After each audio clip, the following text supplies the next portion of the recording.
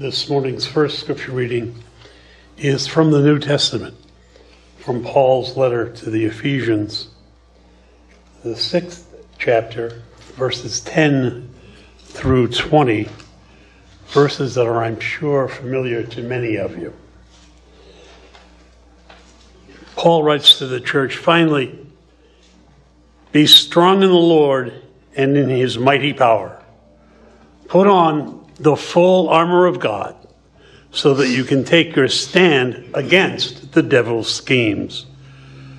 For our struggle is not against flesh and blood, but against the rulers, against the authorities, against the powers of this dark world, and against the spiritual forces of evil in the heavenly realms.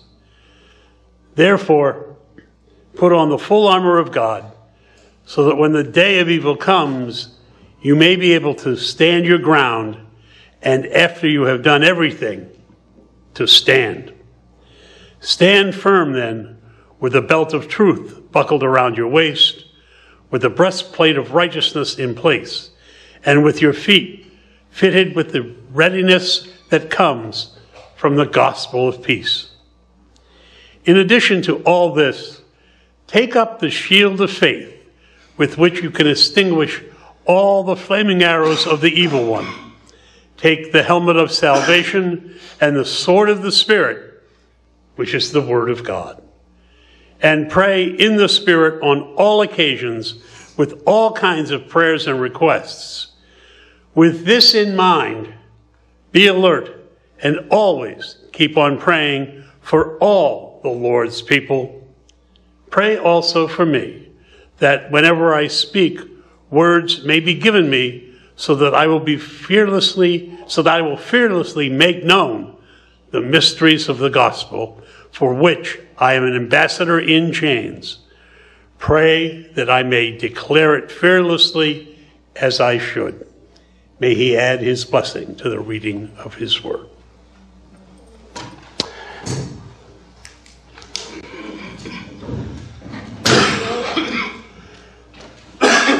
This morning's second scripture reading is in the Old Testament, from the book of the prophet Isaiah.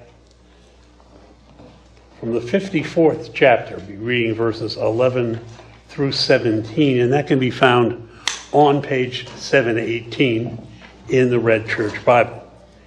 Again, the 54th chapter of Isaiah, verses 11 through 17.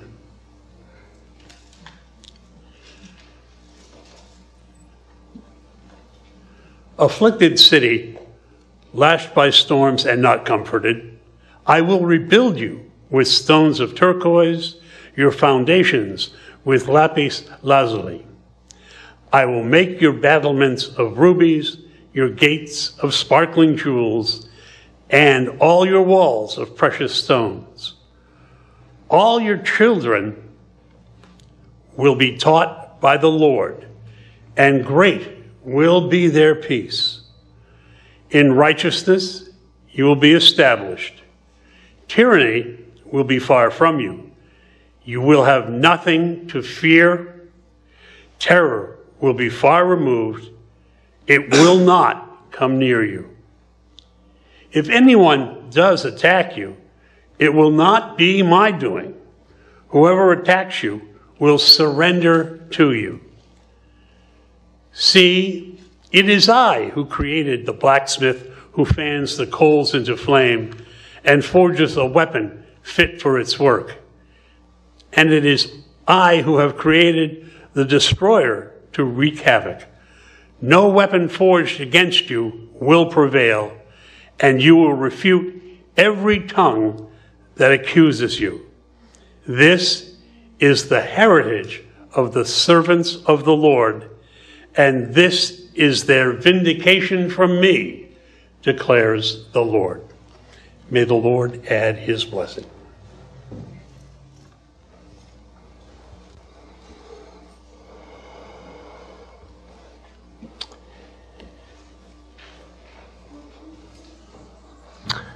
Let's have a word of prayer. Heavenly Father, I pray that you would make this passage relevant to our hearts today. Give us understanding. Be our teacher. May what I share this morning, may it be the words of God to the hearts of your people.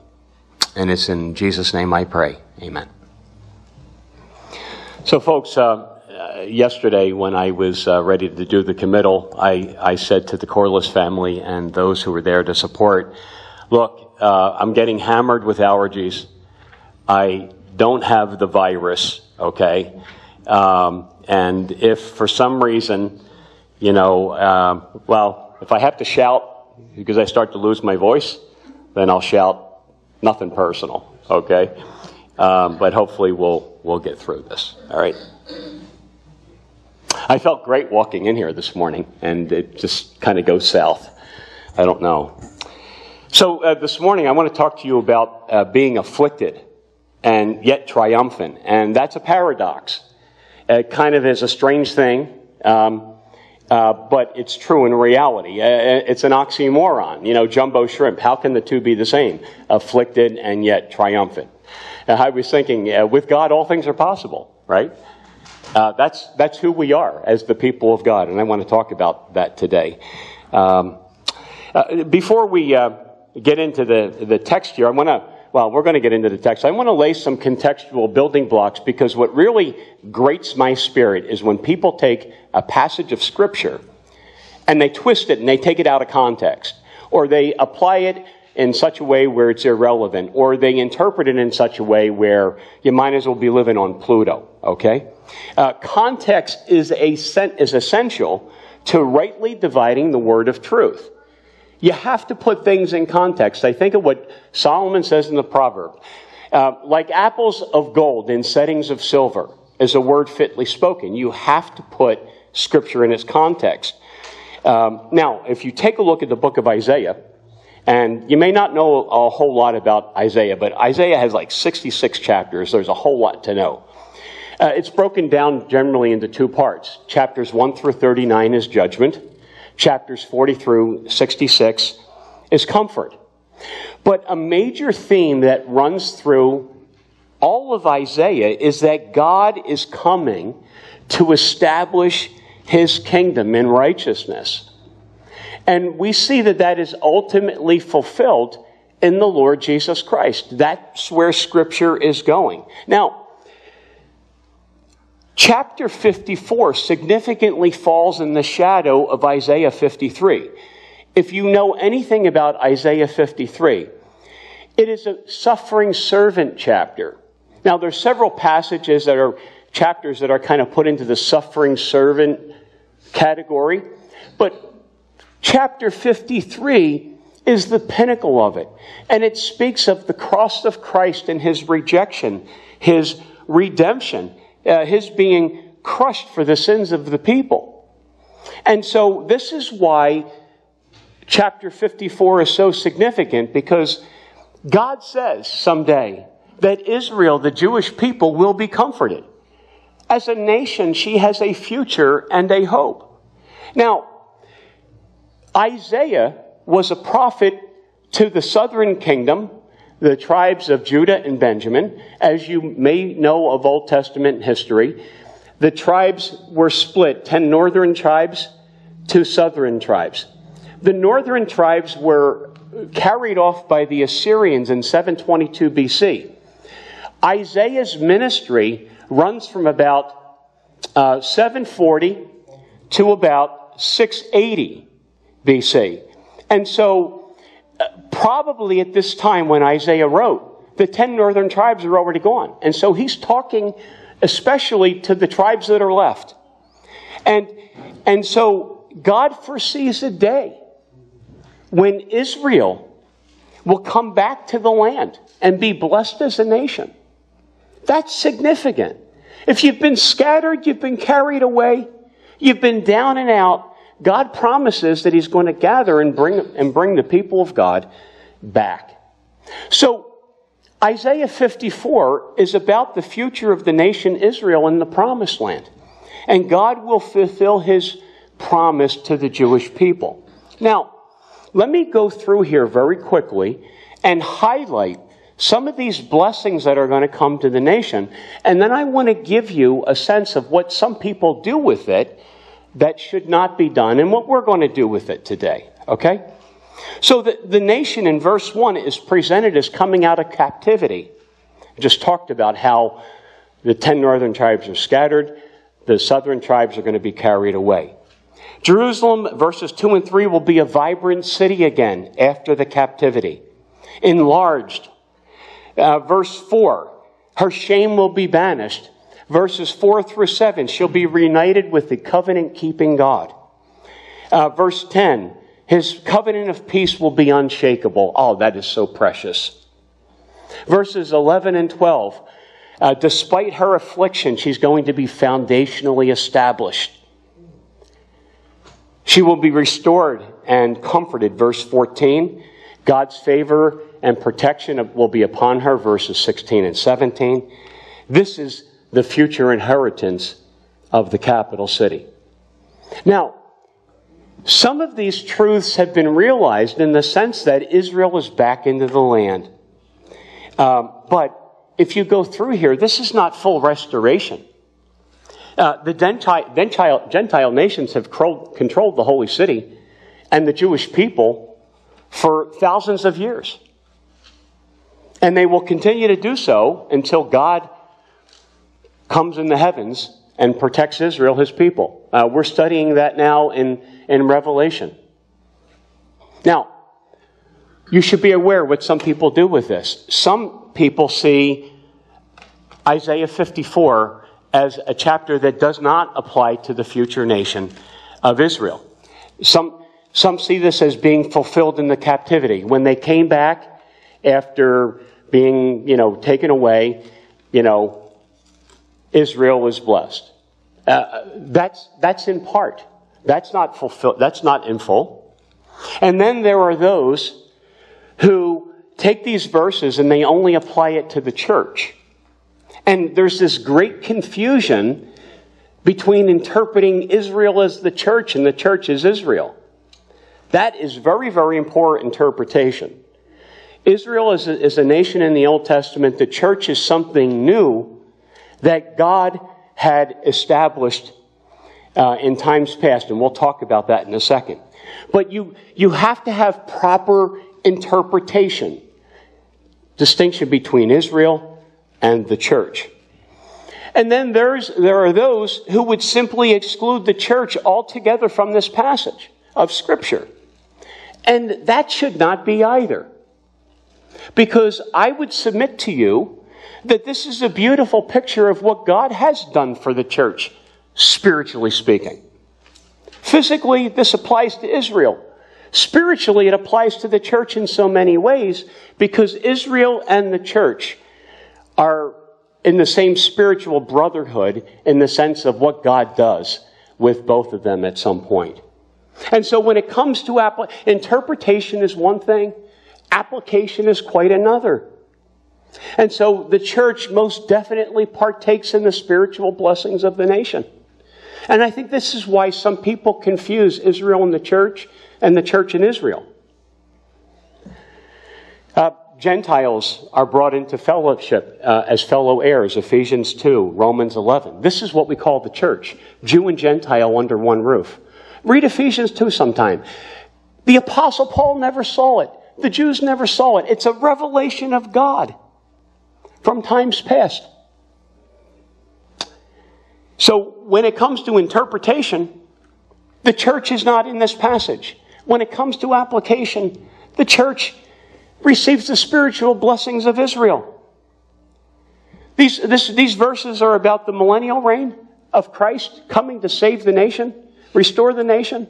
And yet these truths here are spiritually applied to the church in all the fullest sense of the word.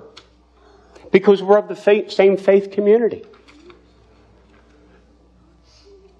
Jesus said to the Jews, Abraham longed to see his day. Jewish people and Gentile people who believe in the Lord Jesus Christ are of the same faith community. And so in many respects, Israel was afflicted and yet triumphant. The church is afflicted and yet triumphant. In Ephesians chapter 3, verses 9 through 13, the Apostle Paul talks about how the church was a revelation that God had manifested to him. He says, it was planned in eternity. He says, verse 11, this was in accordance with the eternal purpose which he carried out in Christ Jesus our Lord. The church, Jew and Gentile under one roof, is the instrument of that God has ordained for the preaching of the gospel today and for the dissemination of his word. The church is the encampment of the glory of God. We looked at this a couple months ago when we studied the Ephesians chapter 3. Just like the glory of God hovered upon, it came down and was in the camp of the Israelites, the glory of God hovers upon the church of God. The church is the foundation and the pillar of the truth. 1 Timothy 3, verse 15, the church is the temple of the living God. The church is the body of Christ, the community of saints. The church partakes in the glory of the new covenant, which was ultimately intended for Israel. Jeremiah 31. And so I submit to you this morning that Israel and the church have the same spiritual dynamics that we experience. For example, God's heart was set on Israel in eternity past. But that is also true of the church. The church has been blessed with every spiritual blessing in the heavenly places. Ephesians chapter 1, verse 3. Israel, the nation, was to bring those blessings to the world. The church is none other than co-heirs and joint heirs with Jesus Christ, Romans 8. We live and reign with him. And yet, Romans 9, is not Israel the heir of the Old Testament covenants? In Genesis 15, God promised the Jewish people land. 2 Samuel 7, God promised David a king that would sit on the throne of the Davidic throne and reign from Jerusalem forever. Jeremiah 31, the new covenant as promised. That was Jeremiah speaking of the new covenant for the Jewish people. And there's a day coming where Isaiah says that the Lord will teach all of the nation. Oh, that's so precious. And so I would say to you that the church in Israel not only have the blessings in common, triumphantly, but we have the sin in common as well.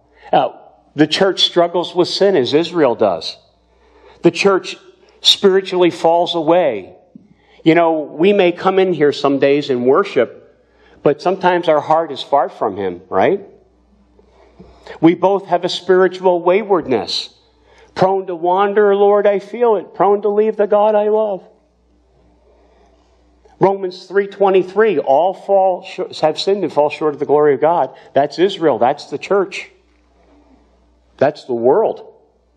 Both carry the sin of shame as sinners. Now, I speak practically because spiritually, our sin is under the cross. But practically, you know, some people just carry the weight of sin. And look, we remember our shortcomings, right?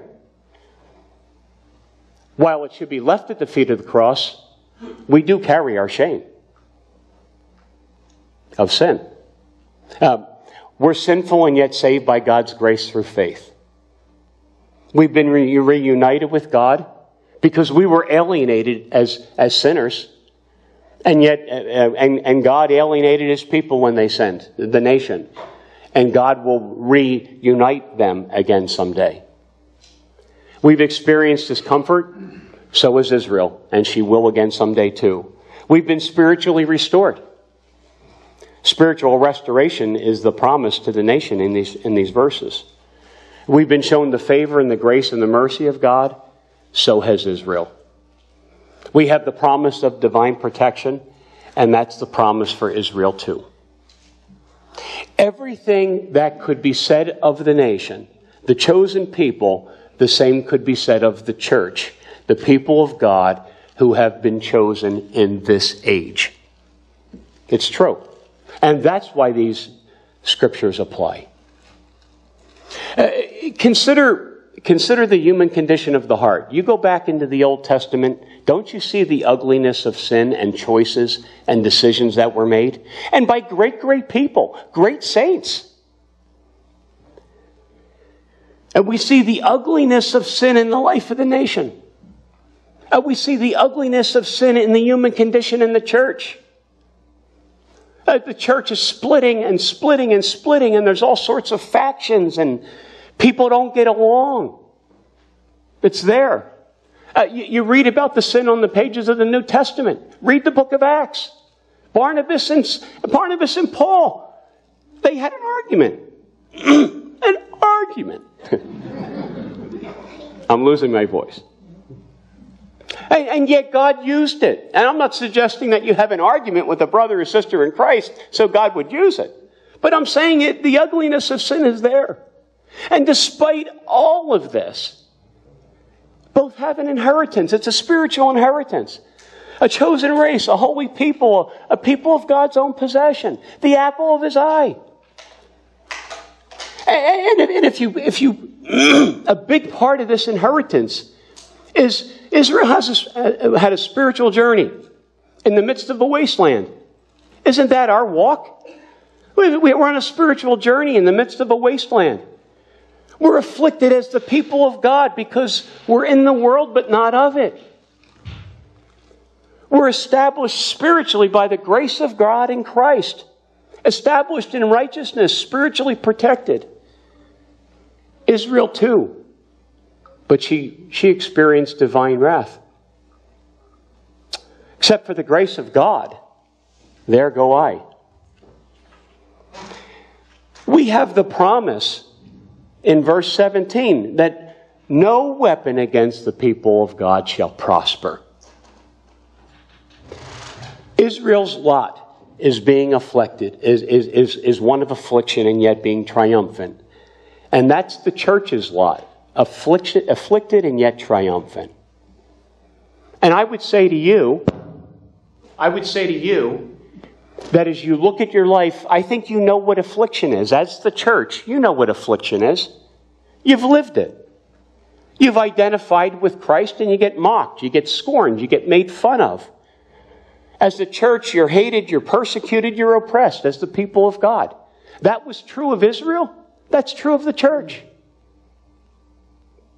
Try to speak out for Jesus today.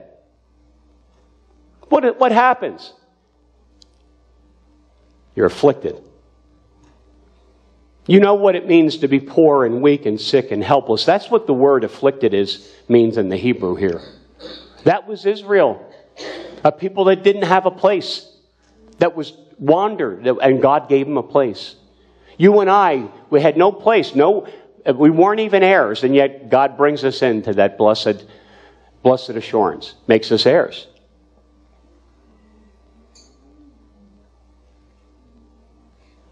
Sick spiritually, helpless in many, many different ways, weak, poor. Sometimes it could almost, say that's my life. And yet in our weakness, He's made strong. In our weakness, God shines through and gets the glory. Amen? In this affliction, and we don't typically think about it this way, because we're the church, right? Jesus said that the gates of hell will try to prevail against the church. That's affliction. That's oppression. That's being helpless and weak. And it appears that Satan's winning. And good luck with that one, because God says He's going to build His church. God is building His church. As I speak, people are getting saved. People are coming back to God. God wins, Satan loses. And yet, haven't you felt afflicted? I have. The oppression is real. The opposition is real. Invite somebody to church. How many times have you invited somebody to church and you feel like a failure because nobody ever shows up?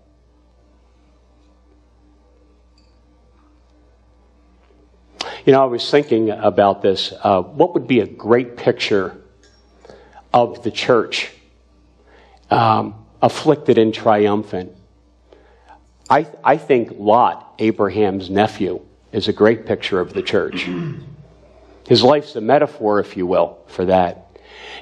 If you go over to the New Testament, what did Jesus say about Lot? Righteous Lot. Now, when I think of Lot, I don't only think of the word righteous, but Lot was righteous. But you know the story about Lot, right? Because he was given a choice, and he picked the wrong lot. He picked the lot, the parking lot, if you will, down in Sodom and Gomorrah. And that was a huge problem for him. Not a good choice. And Jesus said that Lot suffered daily. Daily he suffered. He was afflicted because of the ungodliness that was around him. I take a look at what's happening in our society today. Oh my, you talk about afflicted. You go crazy over it after a while, right, Harold? You go crazy with it. Godlessness all over the place. Righteous Lot. And he didn't leave a great legacy either. I mean, you know, the rest of the story, he wound up in a cave with his daughters and they wanted children and there was kind of that relationship there. But he was a saved man. Righteous Lot. And I think it's a great, great picture of the church.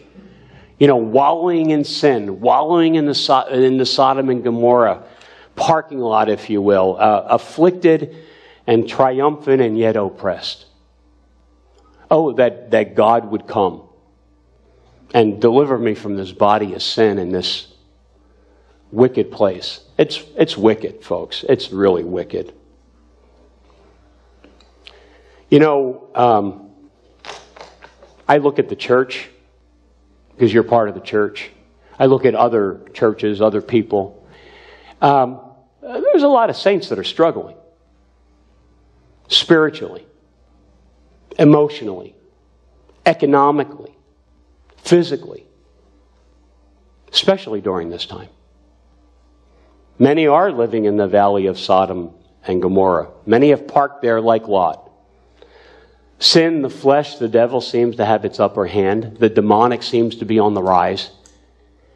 And, you know, quite frankly, don't you get tired and worn out? You get tired of fighting. You really do. It's almost like you're in the hottest part of the battle and, you know, like David had the soldiers withdraw and, you know, Uriah was struck down. You feel like you're in the hottest part of the battle and you just can't swing the sword anymore. You know, that's the afflicted part. And yet, I look at this passage of Scripture and I say, but God promises to renew. God promises to restore. Even though the outward man perishes, the inner man is renewed daily. You know, folks, there are times where it's like, you know something, I'm done. I'm done with this. I don't want to go on anymore. I'm tired. I don't want to be a pastor. Sometimes I don't even want to be a Christian. Because you fight. You're just tired. You're worn out.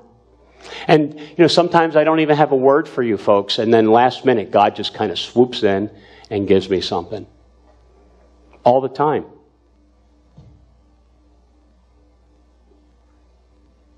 God has promised a rebuilding. A rebuilding physically and a spiritual restoration for the nation Israel someday. And yet, as I look at the Scripture, God has promised a spiritual renewal for the church every day. Israel's rebuilding and restoration is future. Ours is now. Ours is now. We get down, but we're not out. We get discouraged, but God comforts. We take our eyes off the Lord, God reminds us to look up. We fall down, He picks us up. We get fed up, He fills us up. Even the Apostle Paul felt that. He says in 2 Corinthians Chapter 4, verses 8 and 9. We are afflicted in every way, but not crushed, perplexed, but not despairing, persecuted, but not forsaken, struck down, but not destroyed. Oh, I love those verses. Why? Because the presence of God and God's protection is with His people. That's what the text says here. God establishes in righteousness, gives you a firm foundation in Jesus Christ. Take a look at verse 17. No weapon that is formed against you shall prosper. Whether it's physical or spiritual, that is true for Israel. That is also true for the church. That's the divine favor. That's the divine protection that God has upon His children. Now, in context here, interpretation, remember God sent the Assyrians and He sent the Babylonians. They were sent from God. But God's word says, everything after you've come back from the captivity, everything after that, I didn't send them. That wasn't from me. It's from the pit of hell. That's what it was.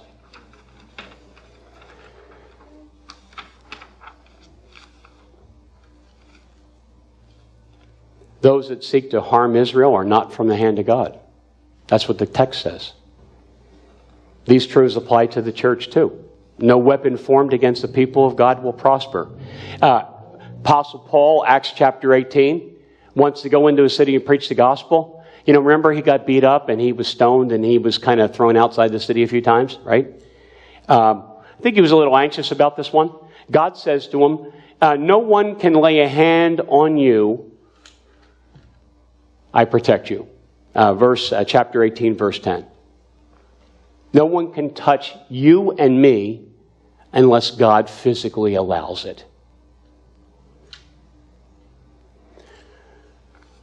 I don't know, this isn't in my notes, Mim, but your husband, God rest his soul, told me years ago that he confronted this treasurer in the church. She was stealing money. She pulled a shotgun on him. And you know what he said to her? You cannot touch me. It's true. She put the shotgun down. Luke 10, verse 9, we have the authority in Jesus' name to overcome the power of the enemy. He delivers. God delivers. He does not harm. He seeks our welfare, not our destruction. As Paul writes in Romans, but in all these things, we are overwhelmingly conquerors through Him who loved us. Another way to express it, we're triumphant.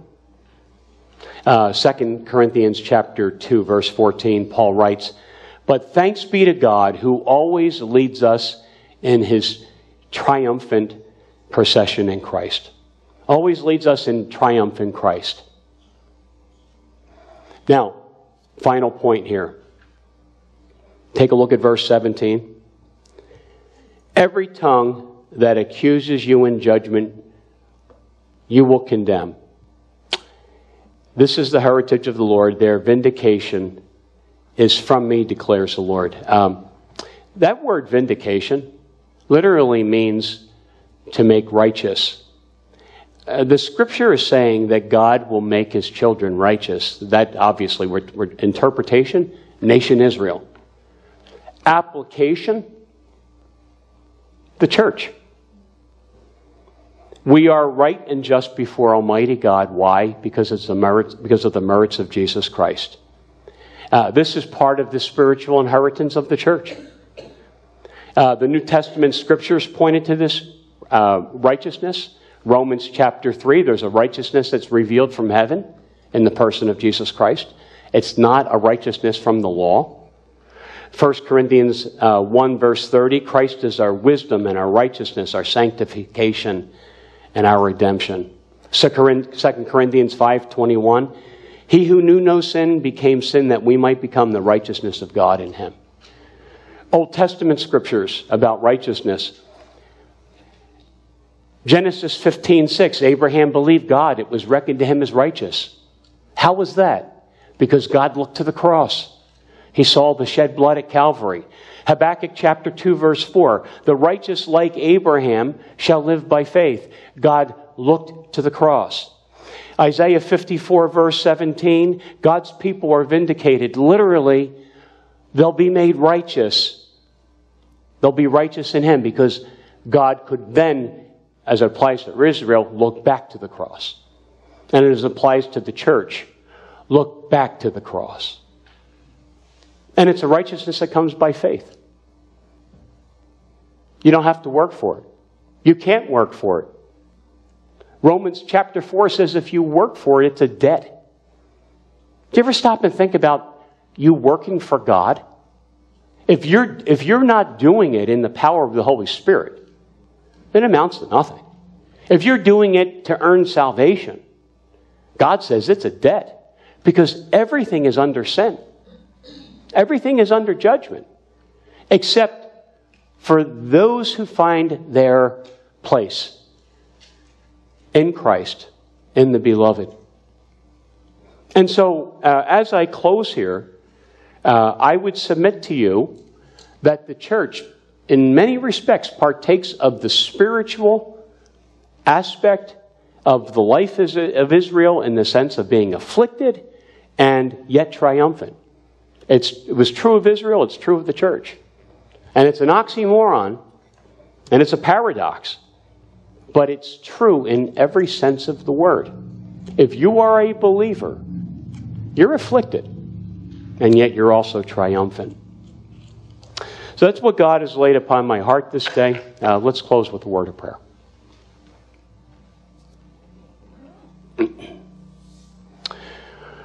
Heavenly Father, we thank you for the Holy Scriptures that are able to make us wise unto salvation. And we thank you that there is a righteousness revealed from heaven, and it comes to us through the person of Jesus Christ. We thank you that we don't live by the law. If we live by the law, we have to be saved by the law, and that is a system of works.